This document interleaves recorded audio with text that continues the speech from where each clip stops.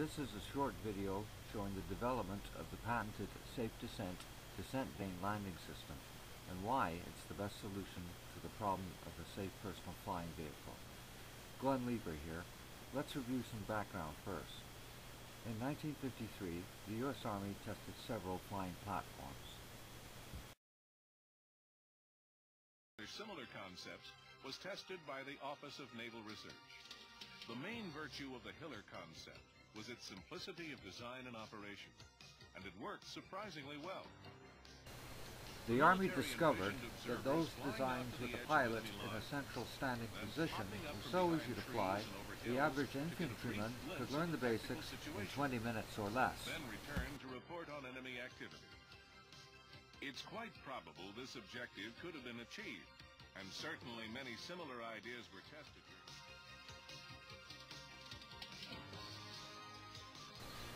Ultimately, they recommended against the platform for widespread civilian use because of the danger of potential engine failures.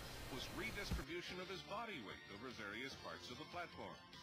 This caused the vehicle to move in the direction of the greatest load.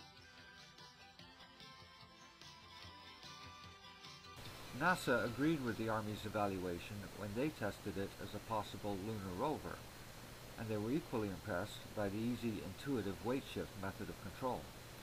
In the year 2000, I decided to see if a personal flyer could be designed that was both safe and easy to fly, easy enough for the general public. It was immediately obvious that the only sure safeguard against crashes was if the airframe itself provided a slow parachute-style descent. The easy-to-fly helicopters I'd worked on until then were not capable of such a gliding or auto-rotational descent either, so I tried adding on an array of descent vanes. These flew surprisingly well, besides giving a soft landing. In all, I built over a dozen models of different configurations, including the one that used an actual parachute for the descent vanes. But it was the tandem-vaned Liftjet 7 that the really impressive performance came through.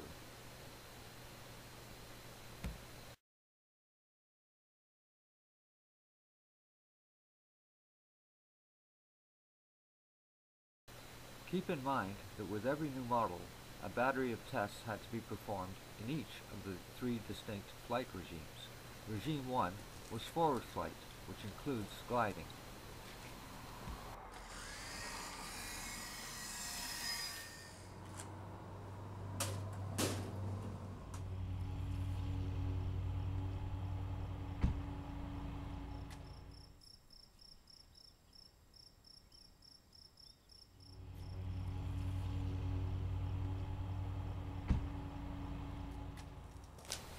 The second set of tests involved the vertical flight regime, or hovering.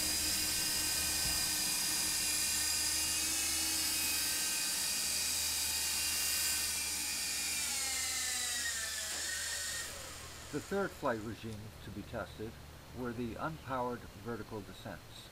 Hundreds of these free-fall drop tests were conducted to evaluate the shapes and special aerodynamic features of the descent vanes, but estimating what size they needed to be was always difficult. Historically, only 4 or 5 wings were known that had the desired slow and stable vertical characteristics, so information was sparse.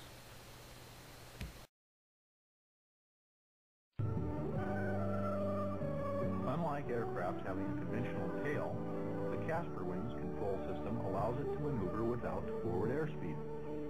With a shift of his weight, the Casper wing pilot can transcend the stall realm and enter a controlled mush or vertical descent.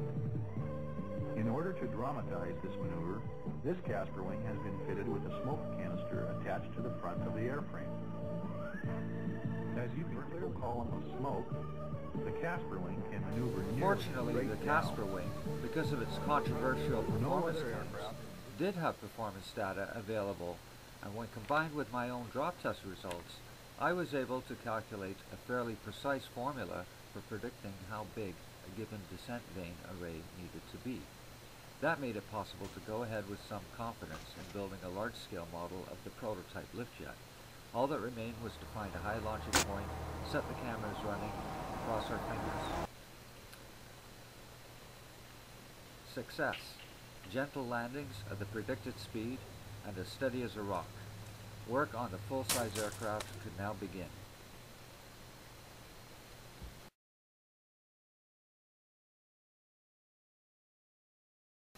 Futurists and technology analysts have long held that the advent of a safe, easy-to-fly personal flyer would herald a worldwide transformation in personal transportation. Most ordinary people agree with that, as do I. It won't start in the cities, though, but in the remote, hard-to-get-to places. Prospectors, ranchers, adventurers, these are the people who will first embrace this brave new future. And it's coming. In fact, it's almost here.